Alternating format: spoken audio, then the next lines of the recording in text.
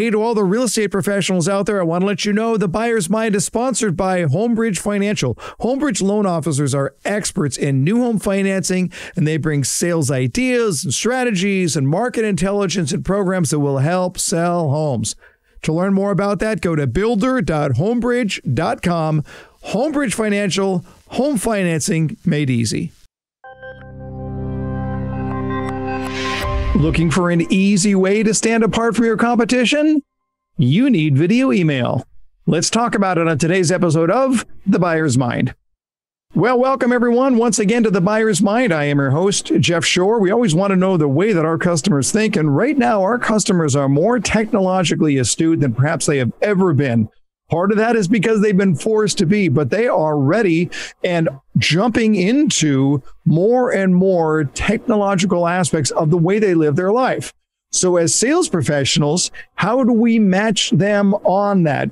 Now, somebody who knows a little bit about that technological side of the world, our show producer, Paul Murphy. Murph, you've been involved in tech for a long time. Now, suddenly we're seeing this tech heyday where we're seeing mass adoption, right? For a long time, tech was just the arena of the few people who sat behind the curtain and spun webs where all of us lay people had no idea what was going on. Now, suddenly everybody's into technology. How are you feeling about that? Are you okay letting people into your little kingdom there? You know, it's rough because it's what's called the democratization of technology. And so as it gets easier for people to use, suddenly I find myself not being the expert I used to be.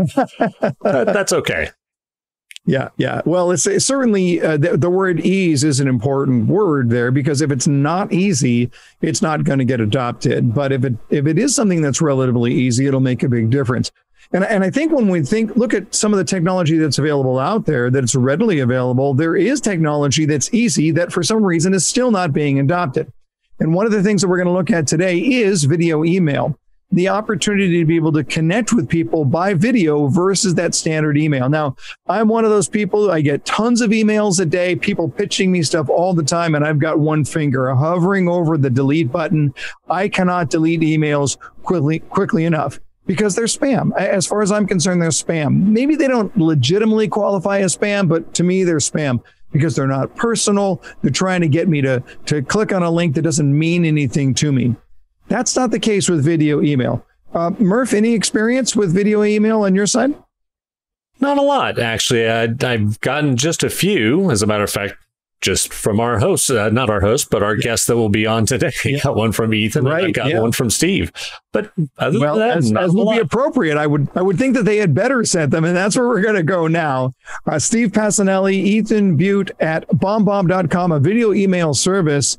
And it's a great conversation. It's an important conversation because this should not be cutting edge, but it absolutely still is. Let's learn today about how you can stand apart from everybody else out there using video email. All right, Steve, Ethan, welcome to The Buyer's Mind. Happy to have you on the program, to the opportunity for us to chat a little bit about what's going on in this weird age. At the time we're recording this, of course, now we had gone into lockdown and then come out of lockdown and got back into lockdown. By the time people are viewing this, we have no idea where we're going to be. The only thing that we know for sure is that there are technologies that have suddenly risen to the occasion. If you try and jump on now, you're probably already behind. But I'd like to go back to the origin of video email. And you certainly couldn't have planned what's happening right now. But this has got to be really interesting days for you. So either one of you just get started here. Tell us about what you're going through right now. Cool. Thanks so much for having us, Jeff. It's not very often that Steve and I get to do these conversations together. So it's a little bit more fun and special for us. So thanks for bringing us together. The interesting thing is that the problem that we solve for people, which is staying face to face with the people who matter most to your success, whether that's your sales team or your prospects or your customers or suppliers, vendors, et cetera, is the exact same problem we were solving for people 5 years ago. It's just that they feel that pain so much more acutely today because you can't get on a plane and see people. And so we've been helping people solve this problem of being more connected and being more personal for a long time. But it is nice to see more rapid adoption when the need becomes so much more obvious and the pain more acutely felt. Not unlike at all the Zoom platform that we're going with right now. The creators of Zoom could have never known, but what a heyday. Steve, take us back to the early time when you first formed BombBomb and this video email concept, which was still, I have to believe that your job was not, you had to get the technology right, but the hardest part of the job, I would have to assume, would have been selling this thing and getting people to understand exactly what it is and why they need it in the first place. Yeah, well, actually, I had the unique experience of being on both sides of the ballgame, because I didn't join BombBomb until 2015. Coming on as the VP of marketing and then the CMO. But I was a customer in 2011, and Ethan, you guys had like 200 customers then. Like it was like I was like 201 or something like that. And so when I came on as a customer, I had a wildly different perspective of what I could do with the product, and it wasn't the right one. I signed up for BombBomb. I used it to send out mass messages. I created marketing videos and dropped them in and blasted my customers in 2011 with these marketing videos. And I was like, it's not, it works okay, but it's a different version of constant contact with video. And It took a while to understand, for me, then, and even for people now, that's not what you use it for. It's a replacement for one-to-one communication, for typed out text to help you communicate more clearly and effectively. And that change has been so gradual until the coronavirus. And now it's like, oh my God, I need to communicate, and I can't be in a Zoom meeting 100% of the time. I can't get that person. I either don't have the relationship to hop in a Zoom meeting with that person yet. I need to send a message more quickly, but it needs more than a text-based nuance or nuance than text can provide. And what am I going to do? Like, I don't want to take a cosmic leap back in my ability to communicate and send text, but I can't get on a Zoom call either. And so all that communication in between is where video messaging helps. It's really interesting that this shouldn't be cutting edge, but it still is cutting edge, and it always will be until people really adopt it wildly. But I look at it as a business owner, right? We've got there's 14 people at Shore Consulting, and I'm sure, like the both of you, inundated every day with marketing emails. We've got this great product over here. We've got a perfect guest for your show, whatever it is. You have no idea who I am, right? It's just this mess. And I read emails with one finger hovering over the delete button. I cannot delete emails fast enough. I'm sure you guys are exactly the same way.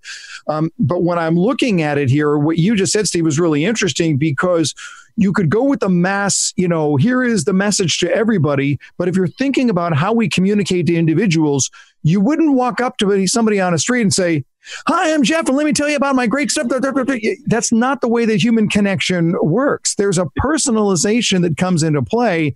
And I would assume that's got to be one of the more rewarding things that you get to see every day, is that you're breaking through the clutter of what goes on in those mass emails. As a recipient of any email, anyone out there that receives email, which is everyone, their job is to sort through all the junk in their email inbox to find the messages that are truly important. And technologists and marketers messed that up over the years.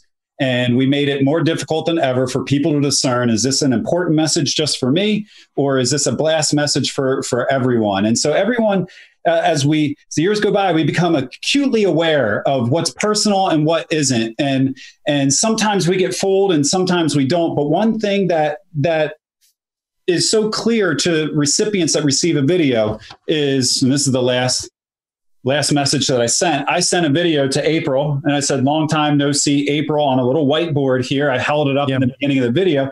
Instantly, April's radar goes off that this isn't a marketing message. This is for me. I need to watch this. I need to pay attention. I need to reciprocate my time. I love it. I love it.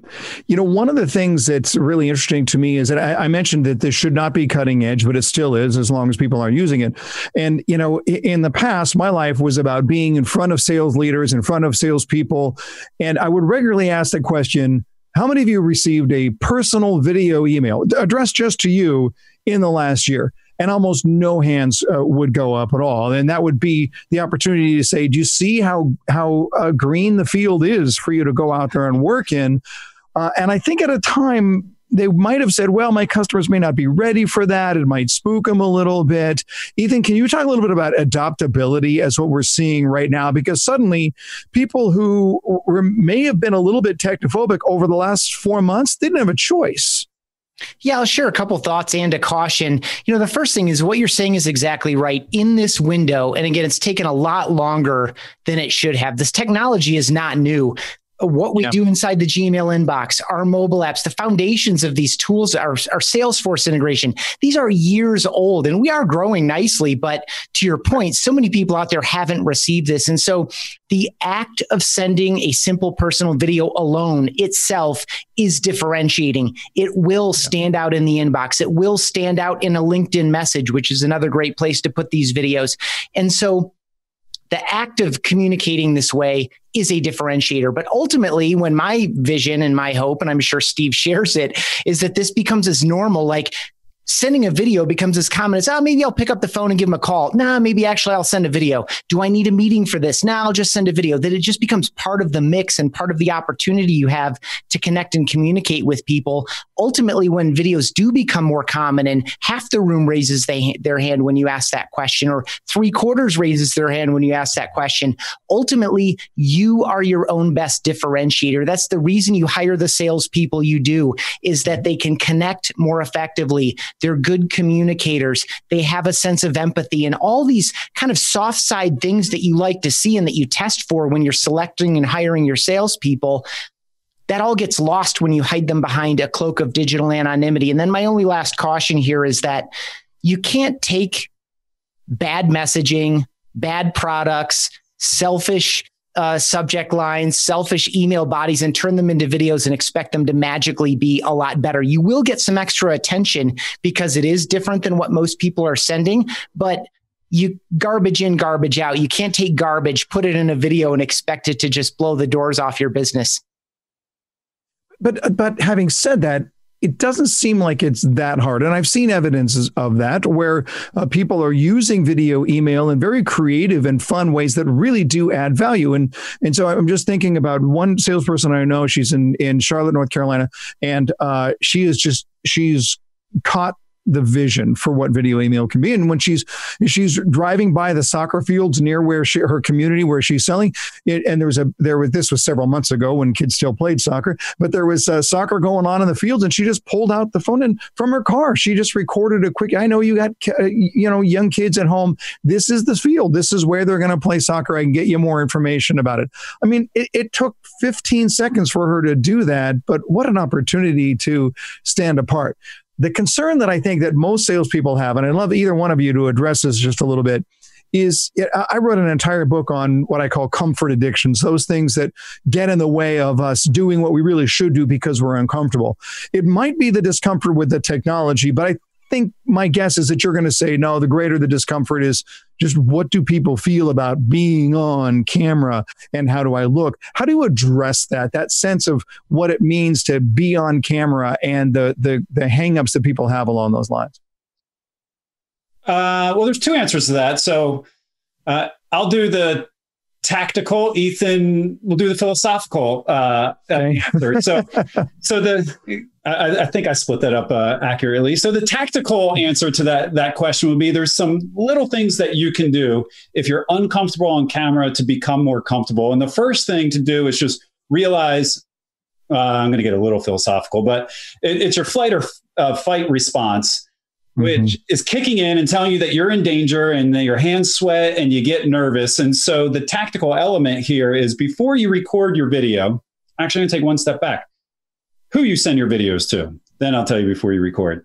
Send your videos, practice first with friends and family members. Record short form video messages to send them in a text, send them in Facebook messages or email messages, and send it to someone that you know, someone that likes you, someone that already trusts you. So that way you don't need to worry about, am I building great rapport and, am I starting here and I need to move up here? No, you already have a great relationship. So that's one. But two is right before you send that video, if you're still nervous, one of the best tips that we found, and we teach this all the time, and we watch this happen in a 5 minute period within 2 videos, is if you think about something positive before you send that video, you take 20 seconds or 30 seconds, close your eyes, think about something that makes you happy. Think about a person that makes you happy. The same part of your brain that's responsible for anxiety is the same part of your brain that's responsible for gratitude. And you can't feel both at the same time. So if you think about what you're grateful for, you push away that anxiety and you immediately record your video right after, even if it's not, obviously it's not to that person that you were thinking about, but you put your headspace in a different position and your video will be so much more engaging and you're going to be so much more relaxed just by that quick little tactical tip. Now, Ethan, I don't know if you want to dive into the philosophical. Yeah, I'll just go really quickly and offer a couple things because you did cover both pretty well there. I would just say that what you're talking about is, in the case of video, Jeff, is what we call the paradox of vulnerability. And the paradox is that the exact same thing that makes this style of video so hard for people to get comfortable with right out of the gate, right? Fear of judgment, fear of rejection, the deep, deep human things that really pain us, right? We might not be thinking these things consciously, but we hate judgment and rejection. Although salespeople certainly have much more resilience around the rejection side of it. But it's not just rejecting the offer. It's rejecting me. Are they going to reject me? Are they going to reject who I am? And so the exact same reason that it's so difficult to do, and it's vulnerability, this uncertainty and emotional exposure we feel, is the exact same reason this style of video is so effective.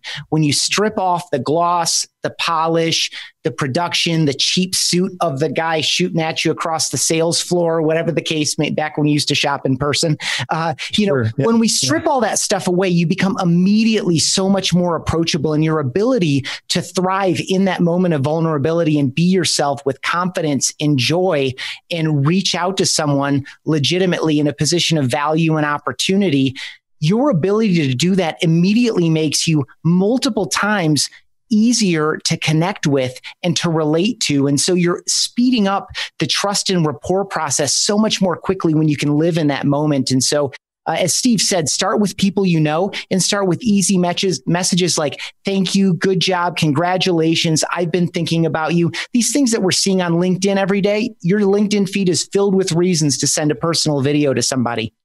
Yeah, totally. So you're suggesting here that, okay, I'm holding up the phone and it's a little choppy and half the time it's missing my right ear. Big deal. The raw actually is what makes it more authentic.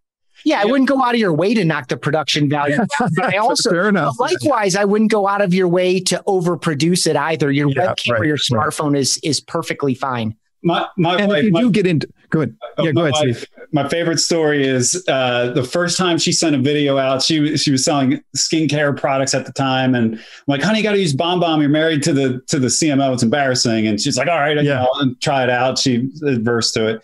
So she was sending an email to a real estate agent in Westchester, Pennsylvania, very first video. And she had all like the pamphlets and the products in her hands, and she's holding them. And she was recording, and she dropped them all like 30 seconds into the video onto the floor, and she pops out of the frame and she's picking up the products, and I'm in the kitchen and I'm like, keep going.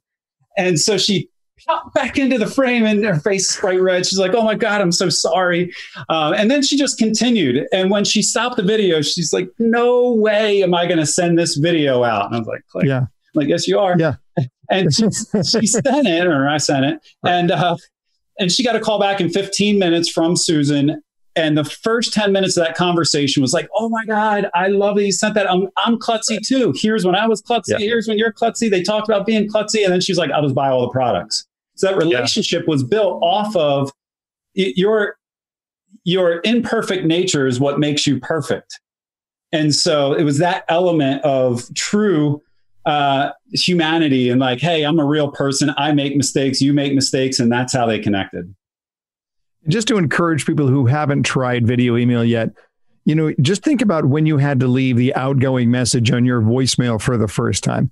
And I remember years ago, I was recording the outgoing message on my voicemail back when we had home. Remember when we had home telephones? I don't know if anybody remembers that.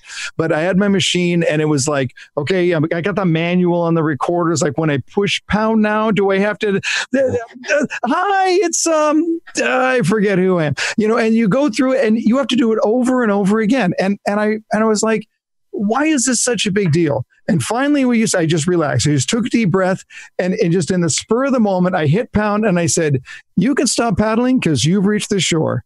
Beep. And that was it. And that's what I put on and I got to tell you, people would call my machine because they heard about the message. It was just awesome. Great.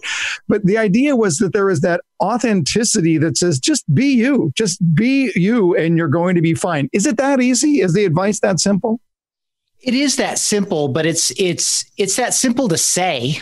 It's that simple to hear, but getting over that initial hurdle, again, I cannot encourage you enough to start with people you already know and who know you, because if you send 5 or 10 videos like I described, thank you, good job, congratulations, to a team member, to a friend, to a past colleague, to a family member, whatever, I guarantee that you're going to get replies from people that immediately tell you this is a different and better way to work. Yeah. It's going to be so obvious because they're going to do things where they try to give back that same energy. They're going to add some more exclamation points than normal. They're going to put in that little smiley face emoticon with the colon and the parenthesis.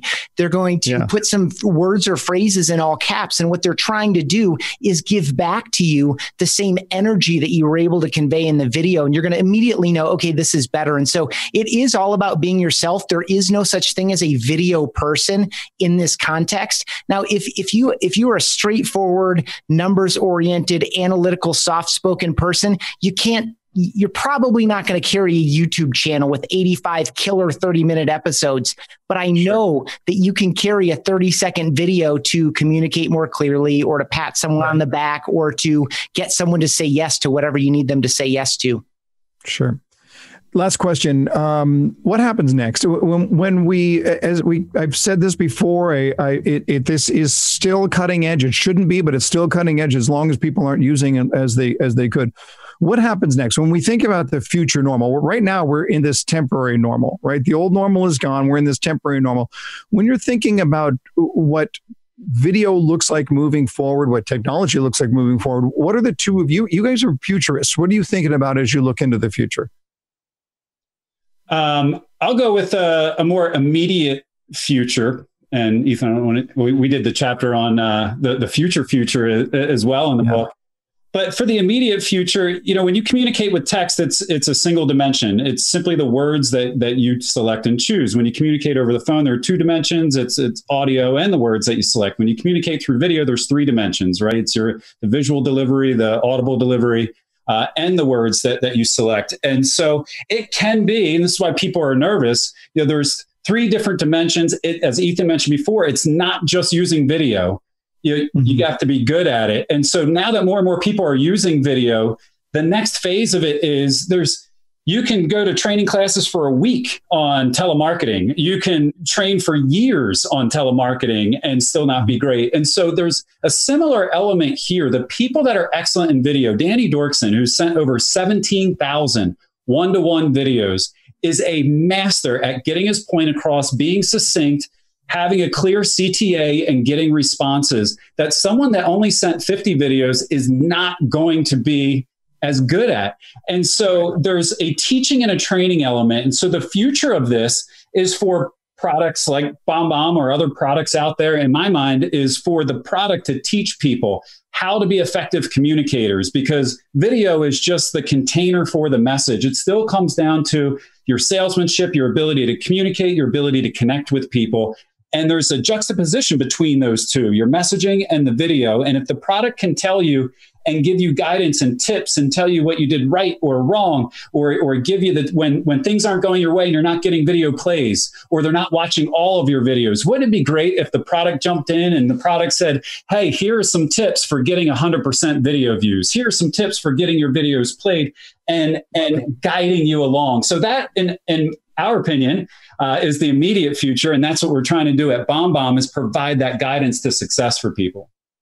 Only thing I'll add there is that, of course, a lot of that is technology based, right? Applying models to say, is this more effective or is that more effective? Length of the video, framing of the person, pace of speech, all these other cool things that are hard to do now are going to get easier and easier over time. I would also add a caution where, just like everything else, someone right now is working on fake videos. Someone else right now is working on something to trick people into feeling like something in the zone is more personal than it actually is. And I just know that the human instinct is going to be able to separate those things.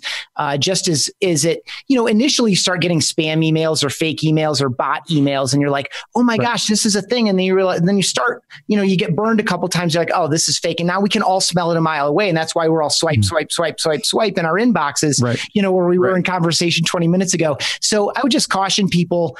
The reason that this style of communication is so effective right now, especially in a one-to-one context, is that this pendulum is swinging back away from over-automation, disrespect of people, treating people like numbers, et cetera. And the same philosophy that produces that in a traditional email or in a social media environment or anywhere else, any marketing environment, is going to be applied approximately to this space once the adoption curve really gets more adoption. But people with the proper spirit, the proper heart, the proper philosophy and approach to connecting and communicating with people in a meaningful way, in a proper exchange of value, the way, in my opinion, I'm speaking only for myself, the way business should be done. This will continue to be a separator for people, and you'll get more feedback and education about how to become better at it. The more the technology can read your videos and give you coaching. Real, that's outstanding. Real quick here, tell us about the book and where to get it. The book is called Rehumanize Your Business. Subtitle is How Personal Videos Accelerate Sales and Improve Customer Experience. You can learn more about it by visiting bombbomb.com/book. That's just BOMB.com/book. Or you can search Rehumanize Your Business at Amazon. And right now, I don't know when this is going to release, but right now it's over 50% off hardcover. And Steve and I read the audiobook ourselves, which was a joy and a separate story for a separate podcast. Yeah. Love it. Well, I will tell you, I'm not just a host of this show. I'm a BombBomb user. People in my organization use BombBomb as well. And so thanks for all you've done. Thanks for being on the Buyer's Mind. We appreciate it. This is really, really fun stuff. And I'd like to see more people engaged in that. Ethan, Steve, thanks for being a part of it. Thank you so much. Thank you for having us, Jeff. All right. That's such a great interview. A couple of good energy guys, right, Murph? Absolutely. And you wouldn't expect any less from guys who are interested in the medium that we like as well. Right. Sure. Well, they got to be out there in front of people. And so you want that strong, positive energy. And this was just really, really good advice. I thought that Steve had mentioned in regards to making sure that your mindset is right before you record a video email, right? You can't just say, okay, here's my to-do list, task, record a video email. I mean, that's not the way it works. Especially if it's for working with a customer, for prospecting, for follow-up, whatever it might be, you better be in the right frame of mind. And I know you've seen that, Murph, right? You can tell when you're watching a video whether somebody is really there or whether they're just sort of mailing it in. Well, people are either genuine or they're actors, right? So, you get that sense of, hi, I'm here, and then people who are just talking. Right. Which is what people want. They want that authenticity. I just want to challenge you, if you're a sales professional and you're not using video email, whether it's BombBomb or some other service, why not? Why not? It's quick, it's cost effective, but most importantly, it is extremely high impact. We are in the video age right now. This is what our customers are used to. And not just the millennials who grew up on video. No, people like me, baby boomers who know how to FaceTime with their grandkids. So we are a video society. Why would you not want to take advantage of that? And if the answer is, well, I'm not comfortable, then you are allowing your comfort addiction to stand in the way of serving your customers at the highest level. And I recommend here to you that you dive in. And even as we heard from our guests, dive in personally first. Send the messages to your friends, to your family members, to your loved ones, and practice on that. Get comfortable with that first so that you can get into the mindset of how to make sure you are fully providing that best of your service, the best that you have to offer. This is something I've said it before. I'll say it again. The opportunity is still there to get in front of your competitors, but that window won't be open for long. Do it now or get left behind. This is a great opportunity to go out there and change someone's world.